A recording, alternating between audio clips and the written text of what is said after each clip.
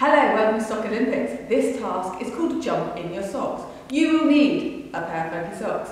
You'll need 2 markers and a ruler or a tape measure to show how far you've gone. First of all, I'm going to put this cup down as my marker. Place this down because at the moment I've got my slippers on. Let's get rid of those.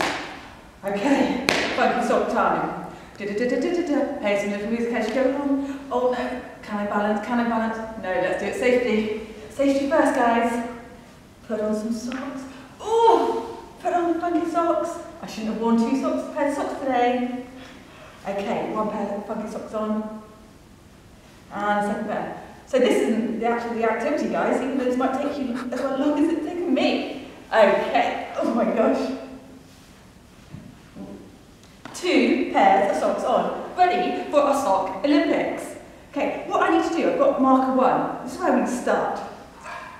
My marker 2 is where I'm going to get to. So the sock jump, you need to see how far you can jump with your socks on. Okay, ready? I haven't practiced, guys.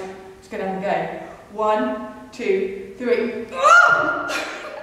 I'm going to place my marker down. So I put my peg down by my marker. And I'm going to run back to the start. I've got a meter stick, so I can use my meter stick. But if you haven't, you can use a tape measure like I said. I'm going to place it down on my marker where my starting marker is. Oh, it's more than a metre. I'm going to do this a bit further to see how far I've gone. I've got 1 metre and 10 centimetres. Can you do a sock jump further than me? Let's find out.